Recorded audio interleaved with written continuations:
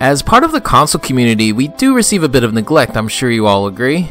But Blizzard has done some really nice things for us, and some of that we didn't even ask for, such as the honor-friendly aim assist adjustment. So I made a list of things that I think consoles specifically should get. Now this first one I understand is something we may never see, but it still has to be on this list. And that is for console to get PTR access.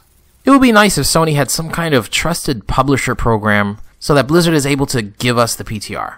I don't know if many know about this, but on PC you can actually remove the UI when you're viewing heroes in the gallery. As a YouTuber, it would be nice to capture really cool poses in a highlight intro without the UI there. Navigating the options menu on console is pretty horrible at times, like if you want to change the reticle dot opacity.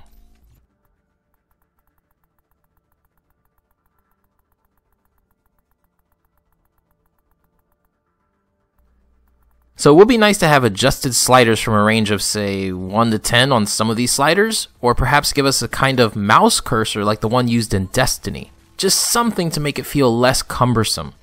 And lastly, we should get some kind of in-game chat box, just like on PC. Sure, it's not practical to type things with a controller, but at least the option is there. Plus, people can always plug in a USB keyboard or a controller attachment to make things easier. So that's my 4 things console needs. Did I miss anything? Let me know in the comments below. If you enjoyed the video, be sure to share, like, and subscribe to the channel. My name is Chit, and I approve this message.